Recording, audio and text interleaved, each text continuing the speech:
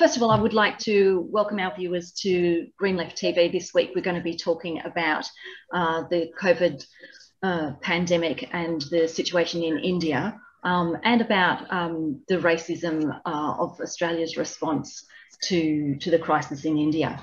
And so we have some special guests with us today, and I'd like to welcome to the program David Shoebridge and Meraj. And I'm Kamala Emanuel, and I'm speaking to you from Turrbal and Jagera country. And I'd like to just begin by acknowledging that we're each of us speaking from some part of occupied country of stolen land, Aboriginal country that was never ceded. And I'd like to pay my respects to elders past and present and emerging. So, and I'd like to then just have a couple of words of introducing our guests. Start with Meraj Khan. Meraj, thanks very much for joining us. Meraj is with the Humanism Project. And maybe you'd like to just give us a couple of words about the Humanism Project and what you do. Sure, Kamala. The Humanism Project is a collaborative effort to counter the growing hate and divisiveness agendas at work in India and overseas. And it is a collaborative effort of the Indian diaspora. And we are attempting to work with global Indians from various different backgrounds to reclaim the values of tolerance and secularism and inclusiveness, which essentially is the core of the Indian culture. And along with, the three other co-founders, Deepak, Haroon, and Jyotsna, we do have a really strong community from different organizations coming up together and trying to do different efforts to save and to make sure there are, some ground efforts happening. And because we're all over here in overseas, but there are things that we can do from here that people essentially from the Indian background living in India cannot do. So we are trying to be their voice. Second guest is David Shoebridge. David's the Greens Member of Parliament in the New South Wales Upper House. David, welcome.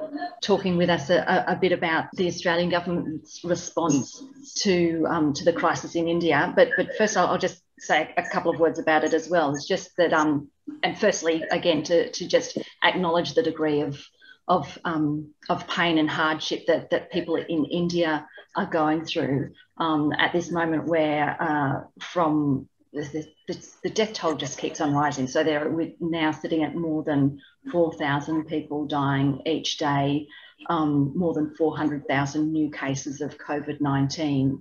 And, I think the whole world has been just, has been disheartened and shocked at the scenes of hospitals in crisis, of people without oxygen, not enough facilities, even the crematoria running out of space, and clearly the friends and families around the world have also been feeling the pain of this. So in the midst of this pain, the Australian government's had a response. Do you want to talk about that a bit, David? And thanks for having this discussion, and thanks to Meraj and the Humanism Project for all the work they've been doing now for the better part of 12 months, addressing a number of deeply troubling issues arising in India that have concerned the diaspora, the most recent being the pandemic and the response to the pandemic. And I just want to start by acknowledging just the scale of the humanitarian disaster we're seeing in India, the sheer number of people and families being torn apart, and just how traumatic it is. And we were talking earlier today with a group of people from across the diaspora and speaking about their Facebook feed, just constantly filling with news of friends and family and connections who have passed away, and the bereavement and the grief that is rippling through the community is very real.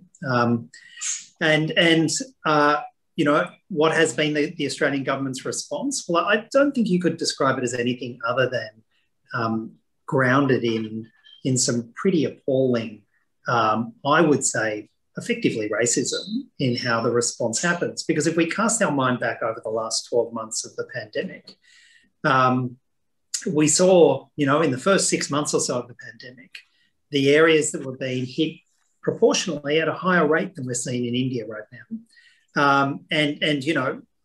In terms of the raw numbers, we at an incredibly distressingly high rate. Early on the pandemic, we knew less about the disease than we do now. We had less structures in place to meet the threat of the virus. And that was happening in the UK, and it was happening in Europe, and it was happening in North America. At no point was it ever said that we would shut down the movement of Australian residents, Australian citizens and families from the UK and Europe and the United States to Australia. Those connections continued. There was a system in place to deal with it through the quarantine system. But then as soon as it became apparent, roll on 12 months later, and the pandemic is having this appallingly destructive second wave in India, and suddenly, when it's not a European country, when it's not a North American country, suddenly it becomes a crime under the Morrison government to return from India because of the pandemic. Now, those politics that have played into that, I think I personally find it's a wound on the country. It's a blow against what I think all of us were hoping for was a mature, engaged, multicultural Australia, and it's been very raw and real. Yeah. And Meraj, would you like to comment? See, the reality is it is a very extraordinary time. We're all aware of it. But the response that comes from a government needs to make us as an Indian community feel that we are a part of the system, not being shunned off because we come from a certain part of the world. We are a very hardworking community. We contribute and have contributed so much to the upliftment of this particular country. And we feel very privileged. But at the same time, when pandemic hits, you live here with a survivor's guilt syndrome. You can't do a lot for people personally, but our government, especially for the citizens and the permanent residents, I think there needs to be a pathway given to people of hope, at this stage where we have to a very great extent overcome COVID. This is the time when you open the doors for your residents and make them feel safe and secure. Health system the benefits of a health system is the right of every citizen. Now people who are actually citizens of Australia but are stuck in India for certain reasons don't have those benefits from the government over there because they have let go of their particular citizenship from that country. So they are not entitled to any health system over there or government grants or any sort of a support. And then from here, there's no extension of support as well. And there is no hope. Hence, this particular announcement that came in a couple of weeks ago was really devastating and has taken a big toll on mental health for people who are here on shore. And definitely we are putting health at risk for people who are offshore and wanting to come back to their families because this is what they call home. Australia is their home. Mm. Yeah. And I think, I think that catch-22 situation is something that very few Australians are actually aware of. We have Australian residents and citizens in India who have been told by their government, you cannot return home. You've got Australian citizenship, you've got Australian PR, and you are not allowed to return home. And therefore, obviously, the Australian government is providing no income support. Many people have lost their jobs. Yep. And also the Australian government is providing no vaccinations and no health support because they're in India. And on the flip side, in India, the Indian government is saying, well, you're no longer an Indian citizen. You don't have an Indian ID card. You're not on our vaccination list. We're not providing the support to you because you're an Australian citizen. So in actual fact, there are Australian citizens and residents in India who are in a worse situation and have even less support than if they had the very basic support being provided by the Indian government. And And that, I think, is an unfairness that not many Australians have got their head around, that our citizens, our permanent residents, people who call Australia home, are actually some of the most marginalised in India because of a decision of their own government, of the Australian government. Yes. And in response to this, there have been at some of the government's press, at some of the press conferences with figures from the government, they have been asked, well, what about providing vaccination through the High Commission or you know, diplomatic missions of whatever kind, and they've simply come back with saying, oh, it would be logistically difficult. Do you think, you know, a year into a pandemic, months and months into the availability of vaccines, it's good enough to say, oh, it would be difficult? Obviously, it is a logistical concern for people, the government, but it's not impossible. The number that we are looking at is certainly doable. However, the way it is projected to us, it looks like it's an impossible task, which we all know it's not. There have been in the past 12 months, we've seen countries who have been on a real high surge, but none of those people coming from the West ever faced such a strong ban. Yes, they're talking about some repatriation flights happening, however, not enough to accommodate and make the citizens back home feel safe. They were saying something like 3 repatriation flights. The last number I heard was two repatriation flights, and that's for people who are COVID safe, who are able to go along. However, this morning, since we had a really strong press conference this morning as well, and they mentioned that there is a possibility there is a need to have both positives and the, you know, safe people to bring into this community. Obviously take those strong quarantine measures to make sure that the society over here, the community over here is safe. But we are talking about 2 weeks. We're not talking about long extended months. So it is definitely possible. But I think the heart of the government needs to be in the right place to make these decisions. In terms of those sheer numbers, though, of the number of Australians in India, before the pandemic, when there were issues concerning Australians in India, the High Commission was talking about there being in the order of 3,000, 4,000, 5,000 Australians in India. I mean, I think probably that is an undercount. It's probably, you know, maybe it's 10, maybe it's 20,000. You know, a significant number of people with real connections back to Australia. But the idea that it's logistically impossible to provide vaccinations, 20,000 Australians in India, taking it at the highest sort of level, is just plainly false. I mean, India itself, a country with far less resources than Australia, repatriated 6 million Indians back to India at the commencement of in the first half of the pandemic. And we've got a government saying that they can't provide services to, you know, maybe 10, maybe 20,000 Australians in India. It's plainly untrue. It's a question of political priorities and political will. I guess in a way to sort of segue from Australians in India being vaccinated is the question of, could the scale of the problem in India have been less? That humanitarian crisis that's being experienced in India, could that potentially have been less if it had been possible to roll out vaccines sooner, which certainly in the global south as a whole, there's been calls and demand for the waiving of intellectual property rights to make that possible. Meraj, your thoughts? Kamala, see, it would be fair to say that the health infrastructure back in India is completely collapsed. Health workers are stretched. Even COVID testing takes more than a few days to get tested. You know, people are dying on the stretches, waiting to be seen by a doctor. I personally have 6 family members admitted in the hospital, lost my uncle last week on Monday, a friend prior to that, the week prior. So constantly there is, you know, heartbreaking news that we are watching. What people back home, especially the citizens and the permanent resident, need to know that we do have a plan.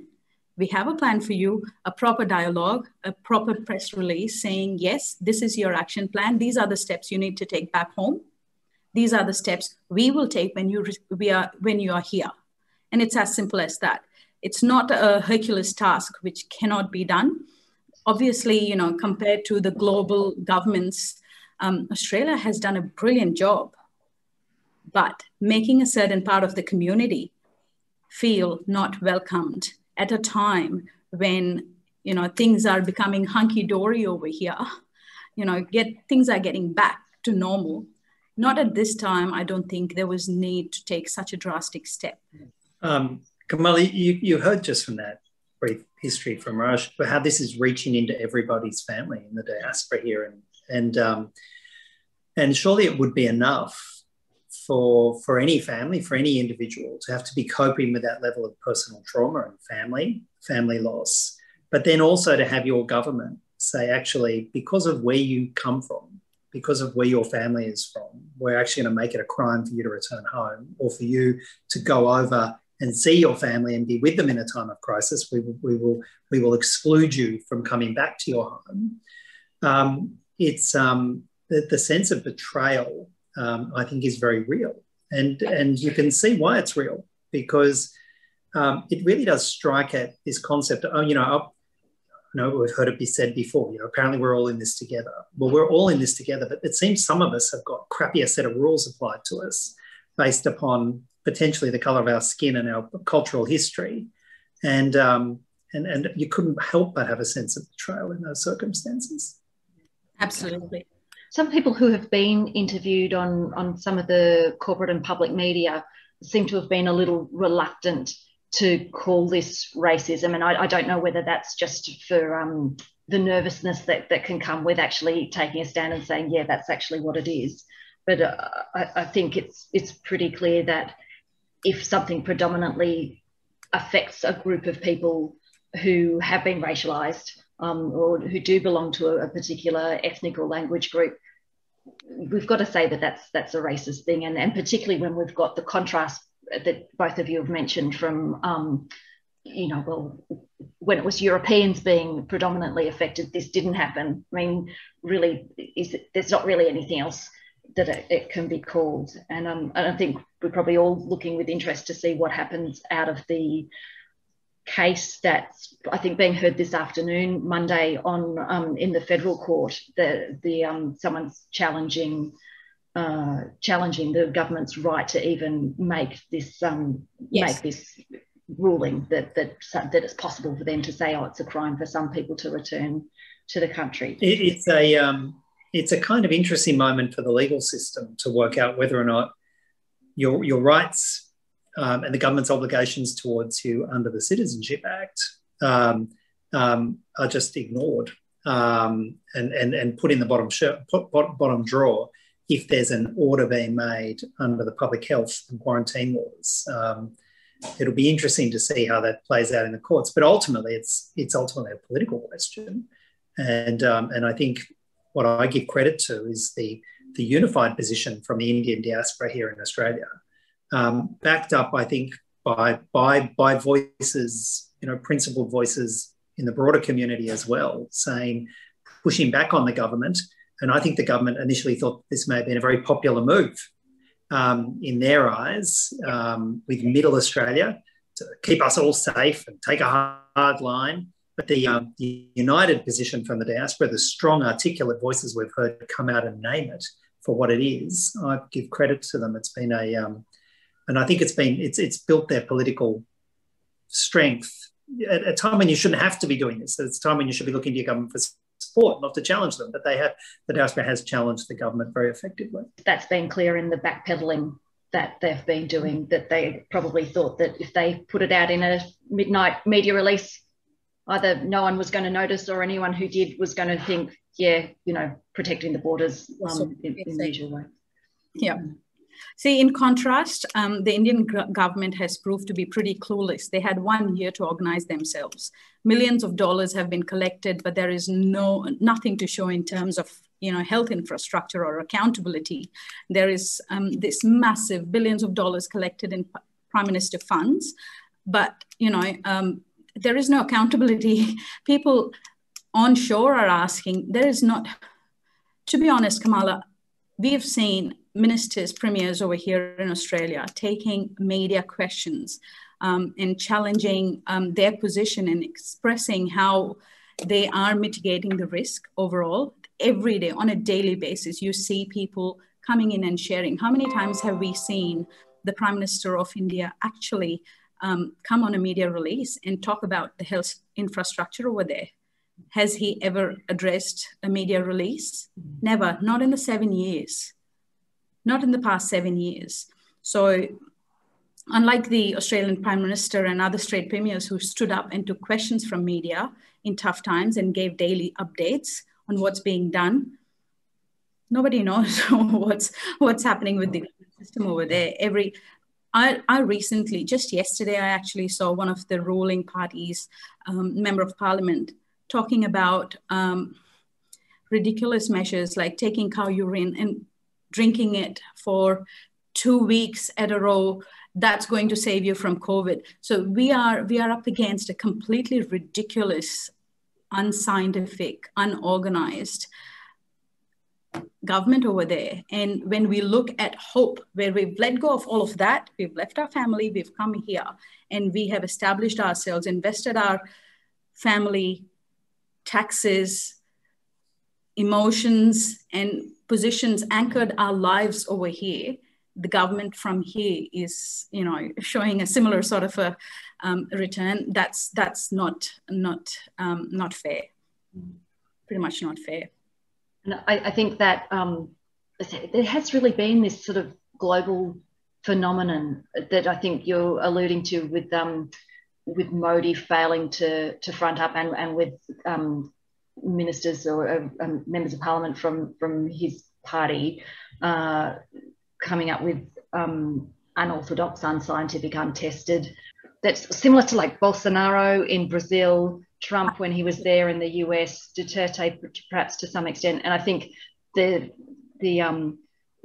common there seems to be a lack of genuine concern for citizens and for genuine measures to prevent disease and death. Even if we are looking at past couple of weeks, we've seen the ruling party of India conducting election protests and the massive rallies. They are allowing religious festivals to happen, both Hindu, Muslim, all sorts of culturally, they are gathering together. How can they allow this to go on? Not at this time when we are talking about a second wave, and there are talks that there could be a third wave coming beyond June. So it's ridiculous for us to see it from a global stage and not question the way they are conducting themselves on ground.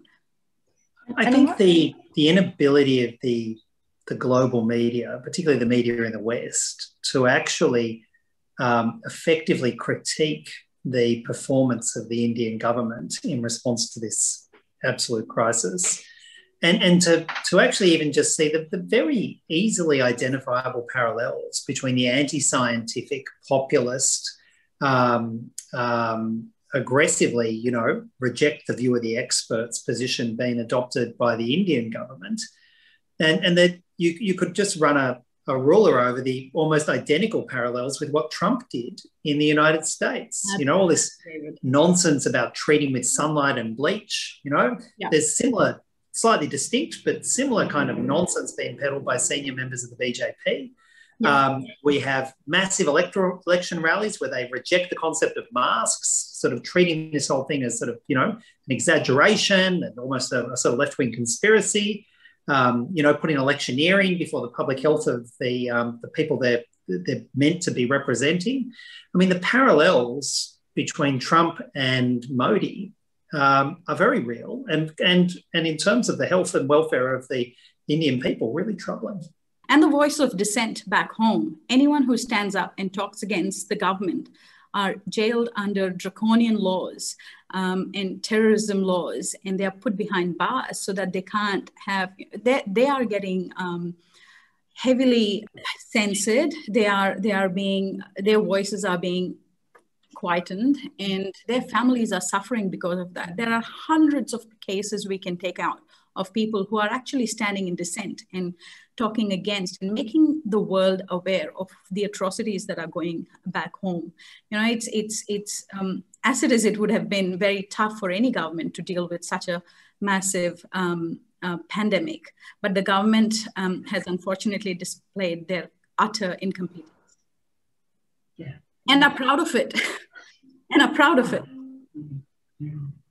Senior ministers in the last 48 hours been engaged in PR exercises, sitting down and meeting with PR experts as to how to sell the outcome, rather than meeting with medical experts about how to change it. So I just wanted to wind back a little bit to the question of, so we're talking about how the Modi government has let it get to this, but also to just, I guess the question, kind of a step back from that of what some people are referring to as vaccine imperialism, where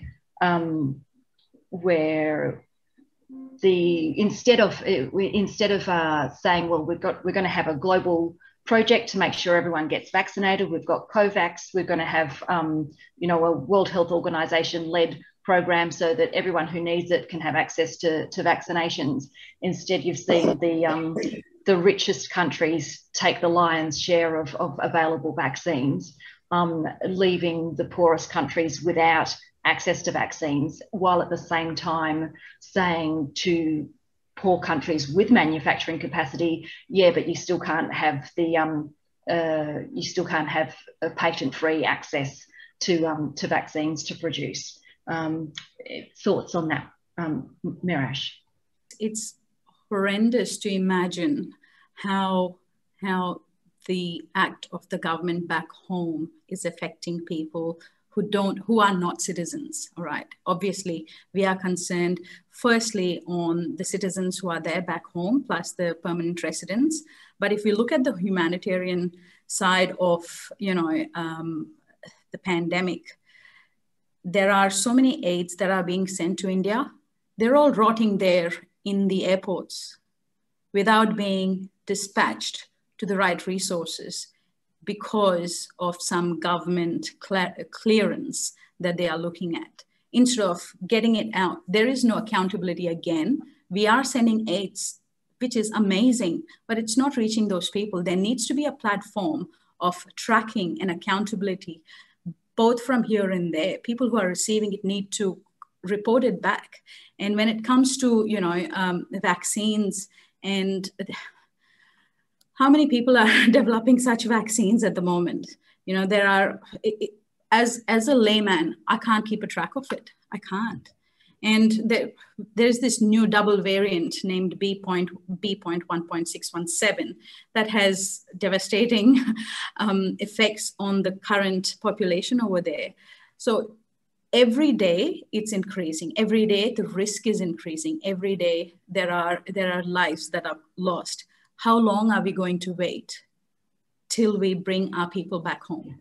David, what do you, if you'd like to respond to that, and perhaps also to just the fact that the government has had over a year to get sufficient quarantine facilities up and running, so that they wouldn't have to be saying, oh, but we had 70 cases of COVID come in from passengers from India, so therefore the sky fell in and we had to stop citizens from returning.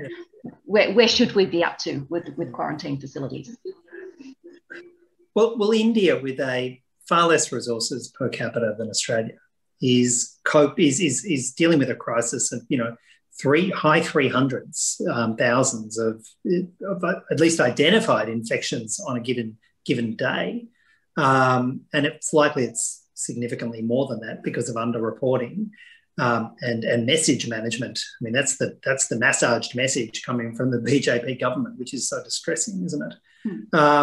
And Australia is saying that we can't come up with a system with all of our advantages, a public health system that has not been swamped by COVID, one of the wealthiest per capita countries on the planet, perhaps one of the most comprehensive public health systems across the entire country, run by the Commonwealth government in the form of Medicare, and we can't come up with a quarantine system to deal with 1,000 to 3,000 people a week.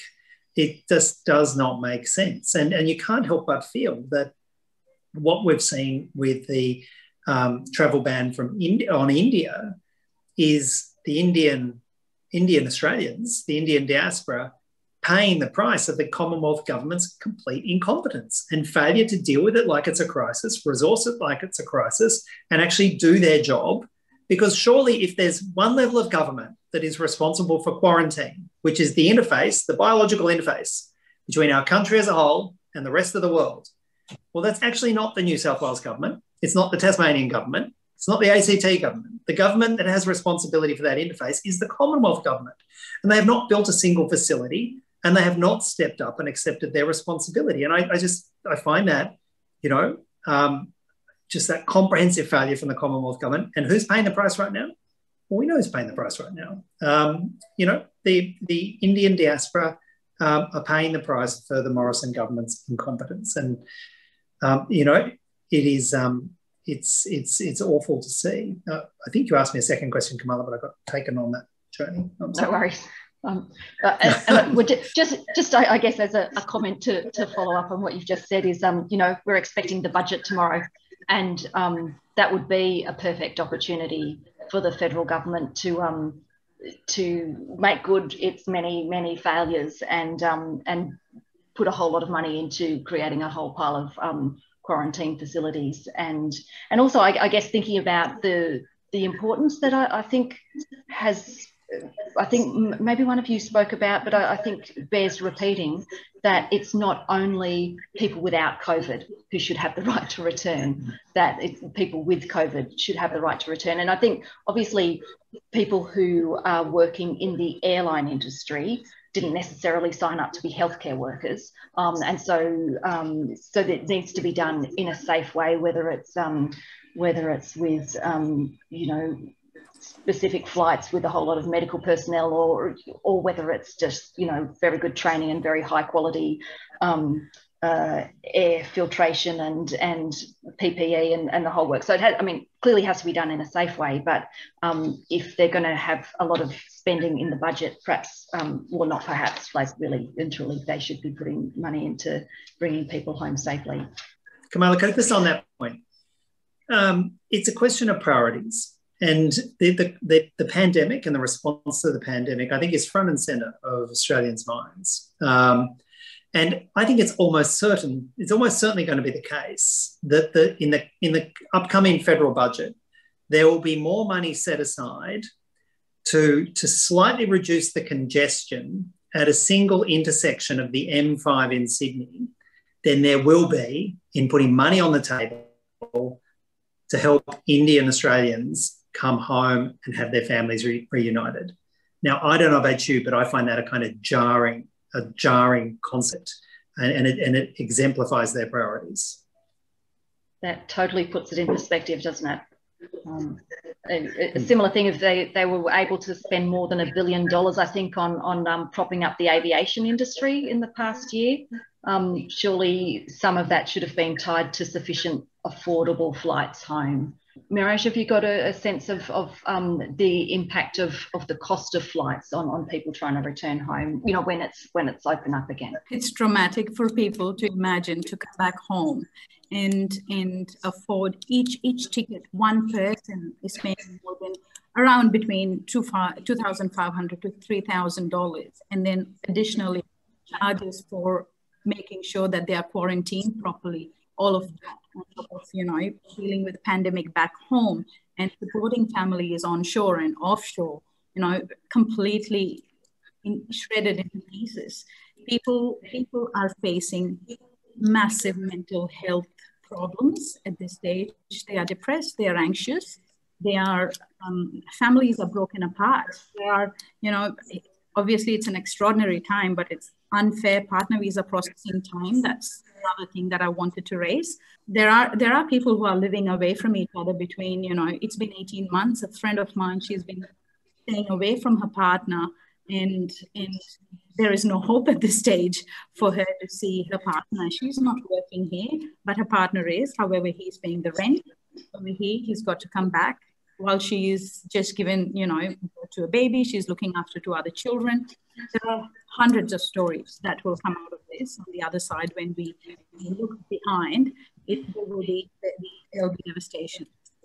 I mean, it's hard to convey the full depth and range of the trauma and chaos and the indignity that people are being subjected to at the moment. What we are witnessing at this stage is crime against humanity.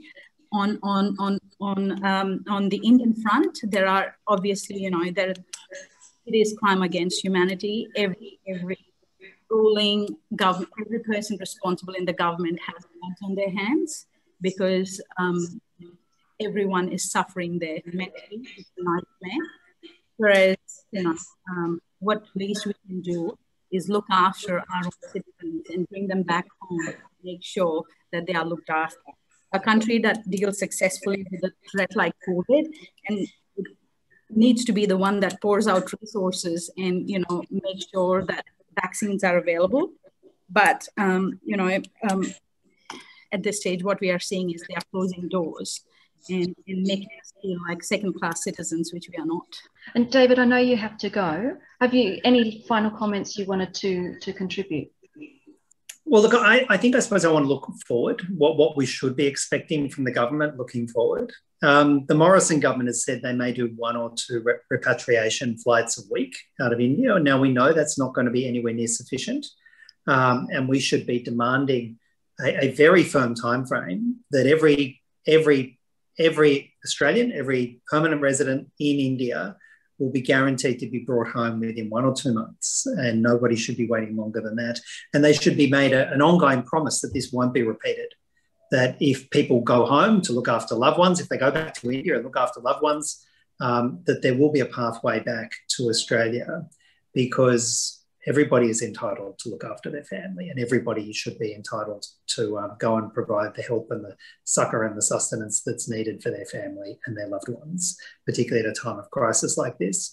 And I think we should also be demanding that that there be repatriation flights and appropriate health facilities provided for those who have got are actually positive and test positive for COVID, and we commit to providing that safe transport, and we commit to providing onshore healthcare here for our citizens and our permanent residents, regardless of whether they're COVID-19 positive or not. And I think these should be not negotiable. And in the meantime, we've got a budget coming, and there should be free quarantine. That should not come at a cost to somebody, because everybody sitting in quarantine is not providing a benefit necessarily to themselves. They are providing a benefit to every other Australian by ensuring our public health is secure. And it should be a collective contribution towards that public health outcome. It is grossly unfair that it's being met so disproportionately by people who, are sometimes least able to meet those costs. And I'd say the same for the repatriation costs. You have a right to come home if you're an Australian citizen. And at the moment, that right seems very qualified. And thank you so much for participating with us this afternoon, David. My pleasure, Meraj. Lovely to see you again. Kamala, good speaking. Yeah, bye. Bye. And Meraj, any final comments that you wanted to make about what we should be expecting in the coming weeks?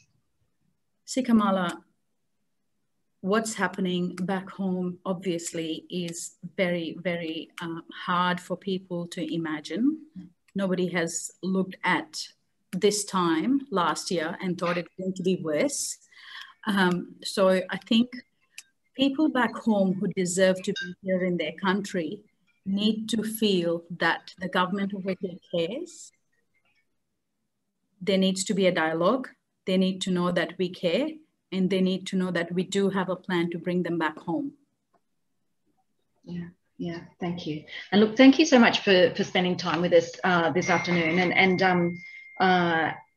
really, I wish I had words to really convey, because I know it's a real struggle for yourself and for people you're talking with, and for, from people from the Indian diaspora here in Australia and around the world. And it feels kind of trite to even try to put something into words, but can you just sort of read in this space an expression of solidarity and compassion and just a recognition of the hard times that you're going through. I think, yeah, on that note, we'll wind up. And just to people who are watching, thanks for spending time with us. If you like our work, we're Green Left Weekly. If you like our work, please consider making supporting us, because every bit that you contribute helps us to keep publishing on our videos and on our website. And I think, yeah, there's a lot that we should be demanding from our federal government in terms of a response that puts people before the profits, on the one hand, of the big pharma industry, and on the other, you know, they're willing to, I just keep on thinking about this, they're willing to spend money on, you know, this, what they're calling a gas-led recovery. What about if they think of the actual physical, emotional, mental health and social recovery that we need as a society? Yeah. Okay. Thanks again for your time. Thanks, Kamala. Okay. Cheers. Bye then.